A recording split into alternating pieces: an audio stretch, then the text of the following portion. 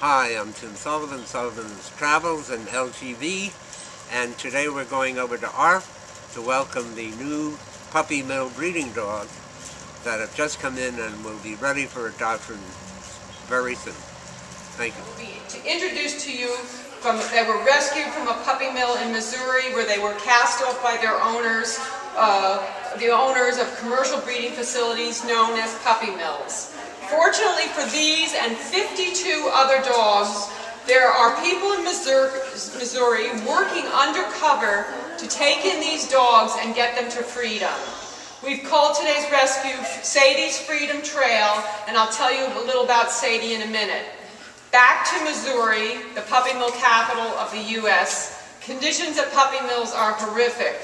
One of the most frequently asked questions is, if they're so bad, why doesn't the government just shut them down?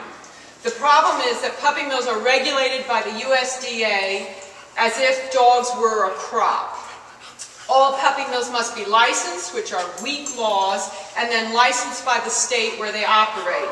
The laws are just not tough enough at the federal and state level, and efforts to change the laws have met with mixed results so far. Even worse than puppy mills who sell directly to the public via the internet and classified ads don't even need to be licensed. The most effective thing you can do to impact puppy mills is to adopt your next pet and refer all your friends to shelters and rescue groups. Okay, so we're going to start with our introduction of the people who came, the volunteers who work here at ARF every day walking and socializing these animals. And many people, including Dr. Tara Ullman, who's on her way, supported this rescue, and we're so grateful to her. And without further ado, I'd like to introduce her. A bit scared, and she has mild dental disease, but she will make, and she was significantly matted when she got here, but she has mild dental disease, and she's going to make a great pet. I should say that none of these dogs are available yet. You see that they're quite nervous, so it takes a while for them to get breed. And she has a mammary gland tumor, which is a very common thing with puppy mill breeder dogs. They get mammary gland, and she's got some dental disease, a cross between a Shar-Pei and a pug. So this is what we call a designer dog, where they've experimented with the breed. Anyway, she's in pretty good shape. She's got some ear infections, but awfully pretty. And Lulu's name? No. Mammary. Oh, she got extended mammaries. Well, her nipples are extended, as you can see. No, and she's 5-year-old Boston Terrier. Again, a lot of nipples going on there. She's been, pendulous mammary glands is the technical term, but she's been breeding her whole life in a cage. This is Roxy, and she's a Yorkshire Terrier, 5 years old.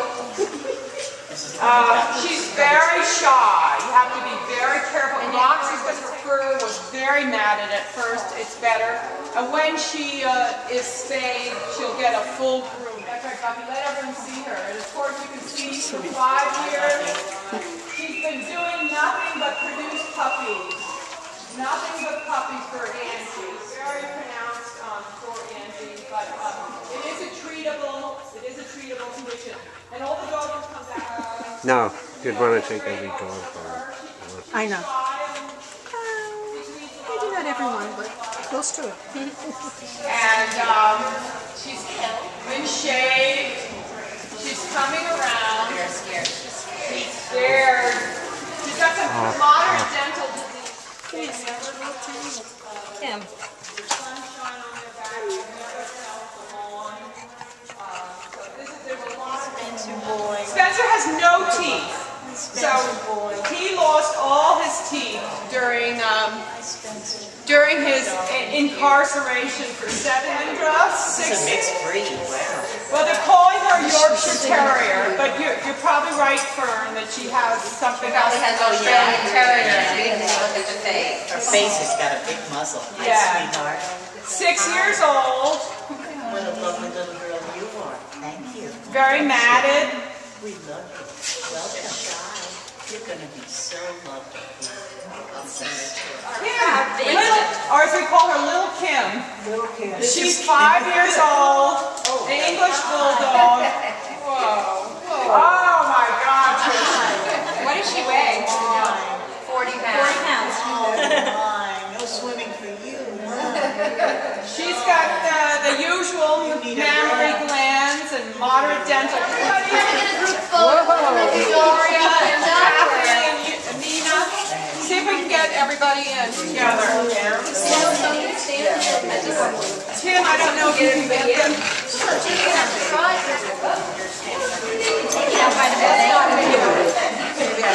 Thank you. You growled on me. So sorry. No, it's pulled up a little one out. She's getting lost in the mix. All right, doggies and handlers, it's okay.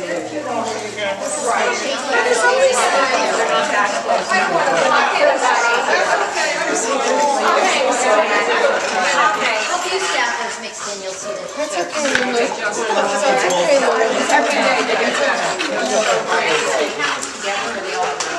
Right now they're all separate facilities. Look at Mr. Sullivan! Like they'll be in groups. Are they downstairs?